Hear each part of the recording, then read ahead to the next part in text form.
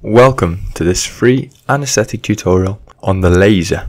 Introduction. This is an important topic for anaesthetists taking the FRCA primary and frequently gets tested in the MCQ, the Viva and the OSCE components. Laser stands for light amplification of the stimulated emission of radiation. The laser beam is described as being collimated, and this is where all the photons are moving in parallel. It is coherent and all the photons are in phase with each other, and it is monochromatic in that there is a single wavelength beam of light that is produced. How does the laser work? A high intensity energy source, such as an electric current, is passed through a lasing medium, and this could be a solid, a liquid or a gas.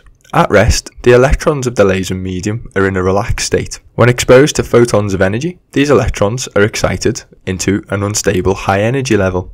When these electrons move back to the resting state, they emit a photon of light, and this is in a random direction. This is called spontaneous emission. However, if the photon hits an excited electron, it will cause it to decay back to resting state, and it will emit another photon. And this photon is parallel to, it's in phase with, and it's the same wavelength as the first photon, and therefore this is stimulated emission.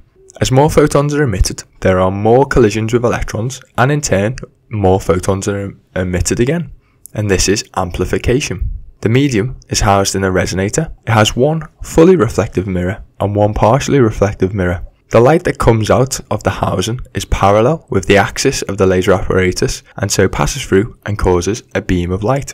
Lasers have many applications relevant to anaesthesia. Carbon dioxide is usually used for airway tumours, argon used for retinal surgery, and different lasers will have a number of key qualities, and these include whether the laser is a solid, a liquid or a gas, what its wavelength is in nanometers, and the colour of the beam produced.